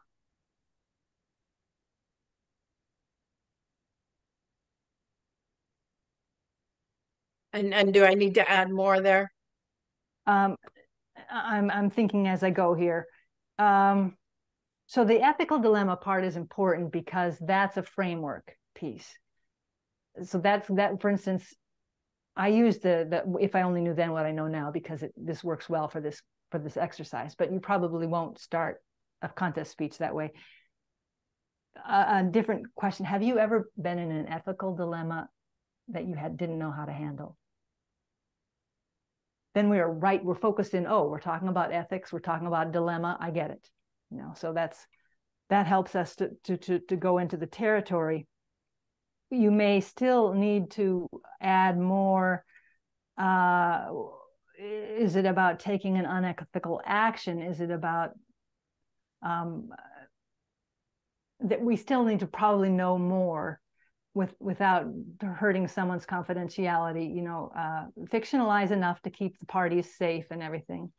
But we need to know more. Were you considering doing something that was unethical? Was it something you said? Can you say any more right now? Being directed to do something that for me was unethical. Okay. That's again another piece that's really helpful. So it's not just, have you ever been in an ethical dilemma, you didn't know what to do? Have you ever been directed to do something unethical and had to decide what to do? Now, that question, people think, well, of course I wouldn't do something unethical. So then what becomes interesting is why you would even consider it. How much the work means to you, how you don't want to lose whatever that is, or what are the stakes that you have that make it difficult for you to make that decision, that make you even consider doing something outside that might be unethical.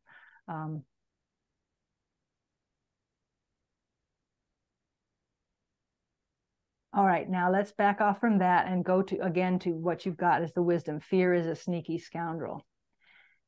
That is a truth, but I think there's probably one more step that is a positive way to state the action that you are recommending.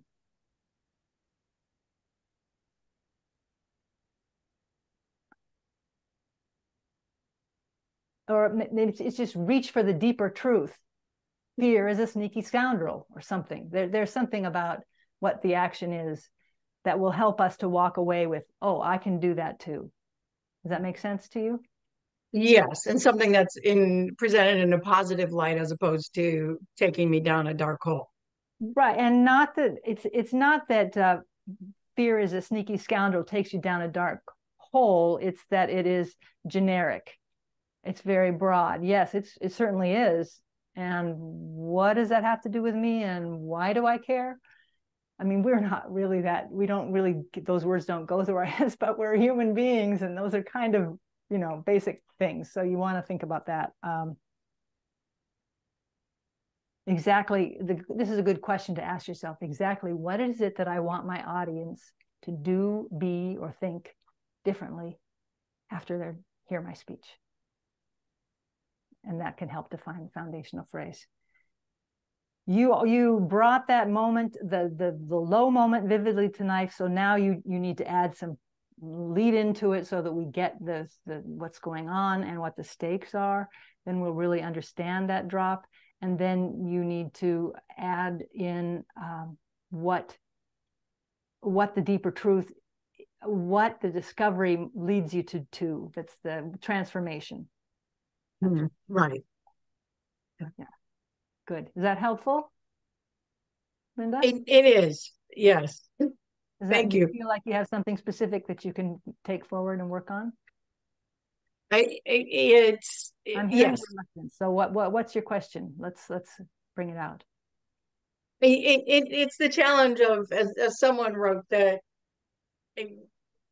getting into the specificity is just a challenging task for me, and getting and knowing how much is too detailed versus how much is not enough detail so giving me the question of what are the stakes, that helps to refine it to say you do need more detail here, and here is how to find that detail, or a way to ask yourself to get to that detail.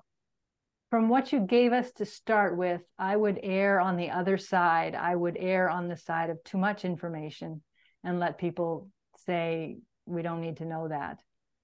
Right now, you aren't giving us enough to relate to with our emotions. So if you need to make things up so that it, again, protect the innocent, that's fine, but keep the emotional truth of the situation, and that won't be a problem. At least that's my experience. Yeah. Right. So it's like getting a new friend.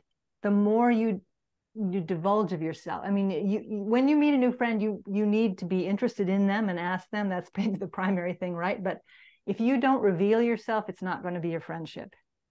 Right. So go with the generosity of revealing yourself, and that will help. Don't be afraid to do that part. And that includes the thoughts. Sometimes the dialogue is your inner brain. Well, I would do that because blah, blah, blah. I would never do that, blah, blah, blah. You know, you can have the two sides in your mind having that conversation. Maybe it's more that than actually having different characters. But again, that can still help cut the speech, streamline the speech. Thank you. You're very welcome. All right, wonderful, Linda. Our final speaker this morning is Asha Singh. Welcome to the stage, Asha. Hey, thank you so much, Rebecca. I'm going to jump to the speech directly. Also, I've improvised a bit from the first draft that I wrote. Hang on, let's see. I need to have Asha's spotlighted, please. Linda's having some difficulty. There we go. Oh, there she goes. Okay. Go ahead, Asha, now. Thanks. Okay. So I was just saying that I did improvise a bit from the first draft that I made, and we had it in the rooms. So yeah, here's how this goes off. Have you ever felt that you keep doing and doing and doing, and yet you do not get the desired result? If only I knew then what I know now, that practice with evaluation is all you need to overcome a significant challenge. I'm thinking of the day when I was sitting in that dark room, looking at my computer and seeing the results of my competitive exam for MBA. I did not get through, and this was the second time. The first time I tried, I scored less. This time I scored more, but I still do not go through. I still did not get through because the marks weren't enough. And I couldn't understand what to do now. Both the years, I completed my coursework. I worked on all the examples. I solved all the questions that were there. And yet here I am with the result that I did not get through. I kept thinking to myself, am I not good enough? Am I not smart enough? Am I not intelligent enough? What is it that I'm lacking? After that second attempt, I took a break. I wanted to understand if I'm doing the right thing. I reached out to someone, took their help, and I made a plan this time.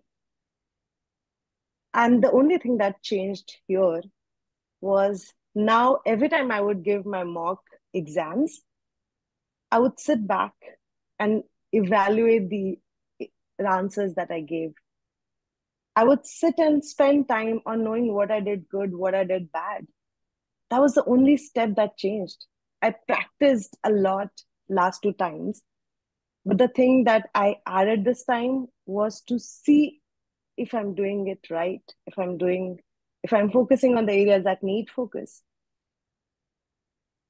And the third time I got through. I got through the exam. I got into the college of my choice. And I realized practice alone does not help. I could keep doing it again and again, but if I do not know where I went wrong, the areas of my strength, the areas of my weakness, I wouldn't have been able to overcome this challenge. So if only I knew then what I know now, that practice with evaluation is all that I needed to overcome a challenge, things would have been much different. Thank you.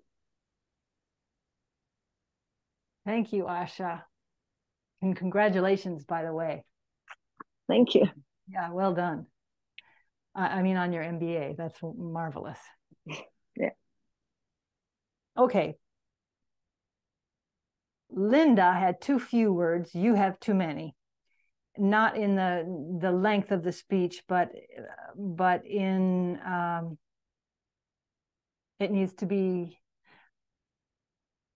okay. I really like the clarity that you gave us when you asked if we've ever felt that we've been doing the same thing and getting we've been doing and not getting the results that we want. That was a really helpful focusing question. I love that the story that you're bringing to us is so full of personal meaning and full of emotion, has emotional depths that are potential. You're not quite tapping those yet, but we can talk about how to do that a little bit clearer. I also love that you have a story of transformation already there. You did it and you succeeded. These are really helpful bones.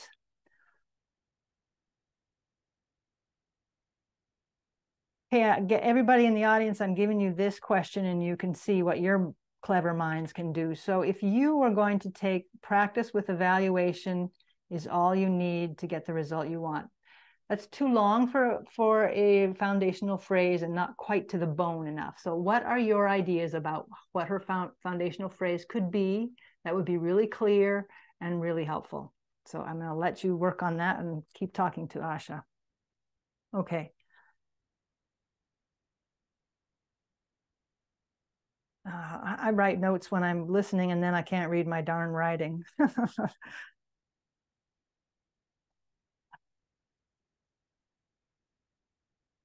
Okay. You can bring your dark moment to light more. And the way to do that is to bring more specifics to it. I love those questions. Am I not good enough? Smart enough? Intelligent enough? What am I lacking? Those were really poignant and universal. I mean, we can all relate to that. As you bring that moment to life, think about what the feeling is in your body. Is it tension? Is it that you have absolutely no energy? Is it that you feel crushed into a tiny ball? You know, find a physical way to describe it so that because that helps be more relatable.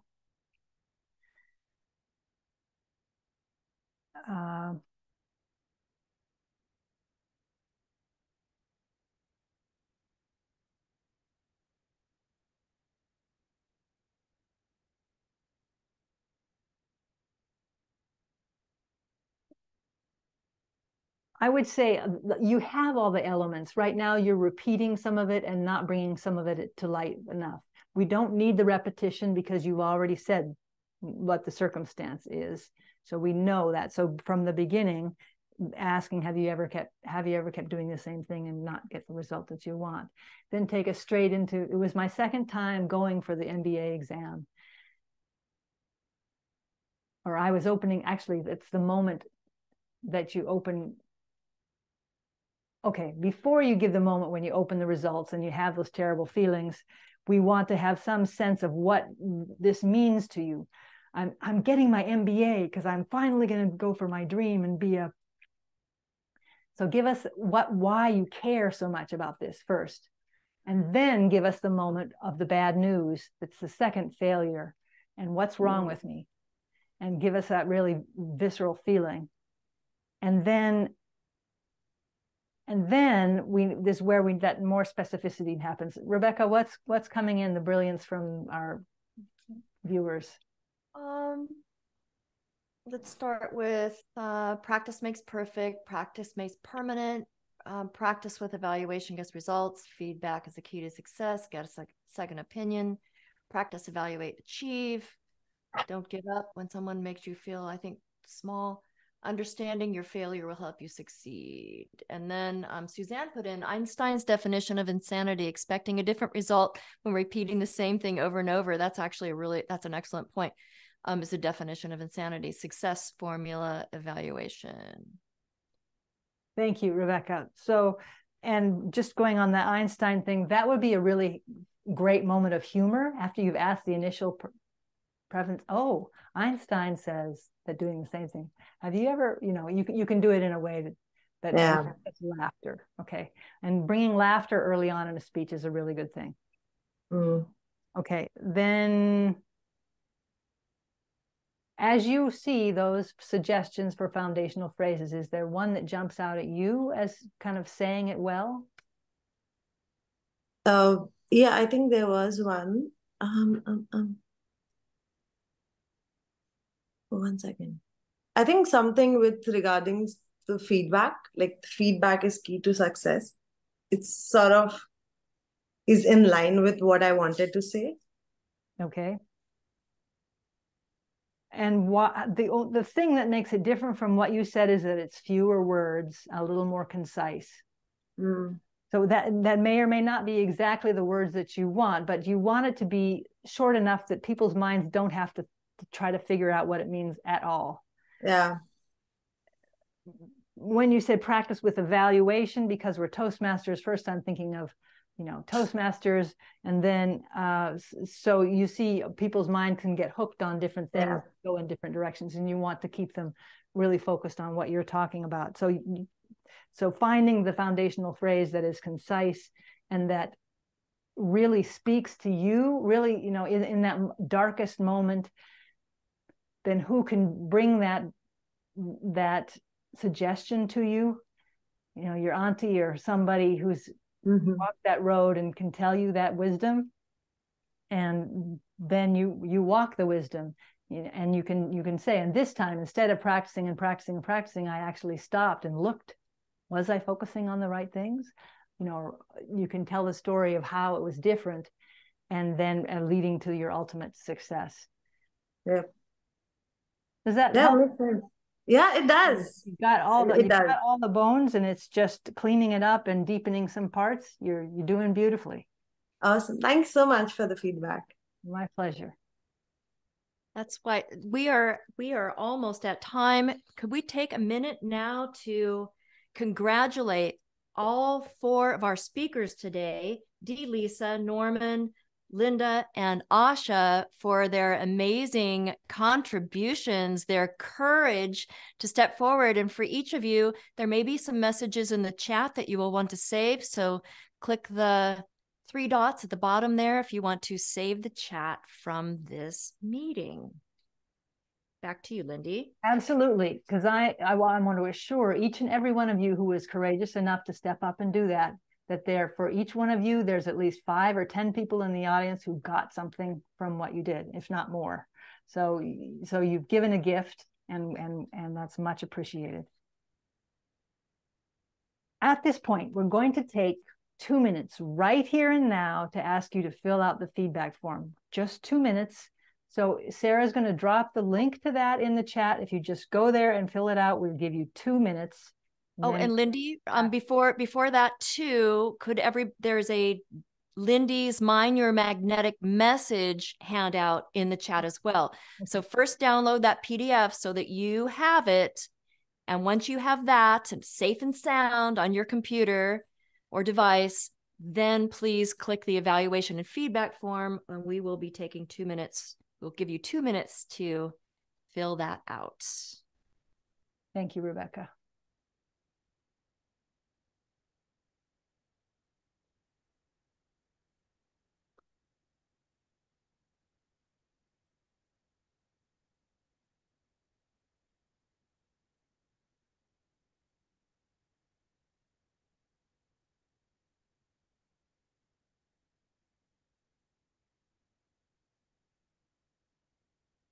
If you have any trouble getting Lindy's handout, please let us know in the chat. We'll find another way to get it to you.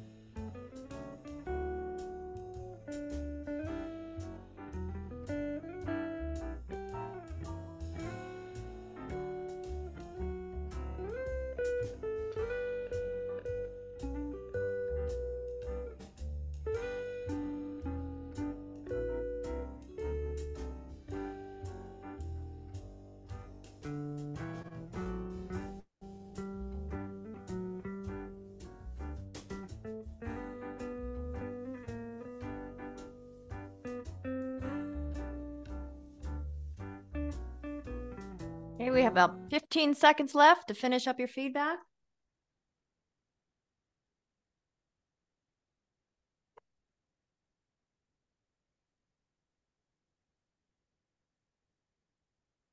Okay, and you can, if you haven't finished it yet and submitted it, please finish it after our session so we make sure to give Lindy all of the praise and thanks and gratitude that she has earned today. Lindy's going to have just take a minute now to send you home with an amazing message, but stick around because Sarah and I have a couple of important things to tell you. Lindy? Thank you so much, Rebecca. I want to tell you all that tonight there's something unusual happening, and there's a longer story about how it came to be, but I will not go into that, but tell you that tonight there is a dinner and a chance to be coached by me briefly in Edmonds, Washington. And if you are able to attend the dinner, it's a nice dinner at Scott's Bar and Grill in Edmonds, and it's got a price tag to it so that we could rent the room and make it happen. But delicious food. Oh, I can't wait to have my salmon dinner and my I forgot already the rest of it, but it's going to be delicious. So if you are within distance, you've enjoyed this morning with me and would like to have a little more time in the room with me and some other wonderful Toastmasters, Please, it's not too late to sign up. Sarah, if you'd put that sign up link in chat so that someone who's like, oh, I didn't realize, and can go ahead and sign up and join us. As I say, I'll be able to coach up to 10 people. And what we're going to be doing tonight is I'm just asking you to bring the beginning of a speech that either was a contest speech or might be a contest speech, and we'll just work on openings tonight. So I hope that you want to be there and that I will get to see you there. All right, okay. Now I have a challenge to send you off with. It's pretty obvious. When you get done with this call, go to your Free Toast Host or Easy Speak, sign up for the next speaking slot available, and take this 3 to 5 minute speech that you created today and start the iterative process. Deliver it, receive feedback, rewrite it, redeliver, and so on and so forth, because you have some gems here today. And I can't wait to be hearing about how all of this contest speech season is filled with all of you bringing these personal relevant messages to life. Because today's speech can serve as the bones of a magnetic speech that will serve you and everyone around you. It will deepen your community, increase your visibility, and influence and serve as the yellow brick road of self-discovery. So ladies and gentlemen, a toast with no glass, a toast. Here's to your magnetic message. Back to you, Madam Toastmaster. And here's a toast to you, the magnificent Lindy MacLaine. If you have received incredible value from today's session, would you please put a message in the chat for Lindy and unmute at this time, and let's all hear those hands coming together. Thank you so much, Lindy. It was absolutely packed with personal, professional value. Yeah, Lindy. Yes, yay. Lindy. Woo! Incredible, incredible. Thank you. And your real gift to Lindy will be your evaluation form, because it's in the reading of the writing, and you are giving a gift back to Lindy, because she has given us so much this morning. All right, we hope to see some of you this evening at the dinner so that you can experience this coaching in person, which will be powerful. And I'll have to tell you, it'll be Lindy and mine first time meeting face to face. We met each other in 2020 during the pandemic, although I knew of Lindy. And when we met, we decided we were sisters from another mister, because we have the musical theater background, and we've done some really fun things together. And this was just another one of those amazing things that I got to do with Lindy, and to honor her, as I think of her as Queen Lindy, actually. And if you want a Mutt and Jeff experience, you have to be there, because we don't know how tall each other are, but the truth is I'm 5'9", and Rebecca is this petite little thing. So we're going to be like, what? Yeah, it'll be surprising. It'll be surprising. All right. Sarah, our amazing Zoom master today. Fabulous, fabulous work. All the spotlighting, gallery view, music, no music. Sarah, thank you so much for your contribution to today's successful adventure. You are very welcome. It's a delight, as always. And did you have anything that you wanted to say, Sarah, before we I just wanted to say that if you are having issues with the link for the dinner registration, to please send us a message so that we can get you invited and send you the details. It may have closed because today is the day for the dinner. So please just send us your details. Email. We do have some spots available, and we'd love to have you there. Yes, don't leave before. You could send me give me your email in the chat, just to me directly. I will reach out to you immediately after this meeting and get you the details, because we do have a few spots, and who wouldn't want free coaching from Lindy MacLaine?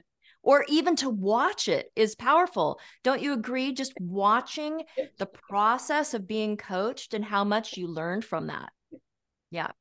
I love watching speeches come to life. It's every bit as valuable to be in the audience as it is to be up there. Yes. And I'm excited for many of you to step into the competition pool starting in February, but You're starting today to craft that speech. Get on your schedule as soon as you can in your club to give that, what I call the first pancake. The first pancake, it's never perfect, but you got to have the first one to create that beautiful stack with syrup and butter. If you like, gluten-free, that's always an option too. Okay, thank you so much, everyone. This dream of mine has come to life today in the most amazing way, and you made it powerful. You made it meaningful, and you made it magnetic. Yes.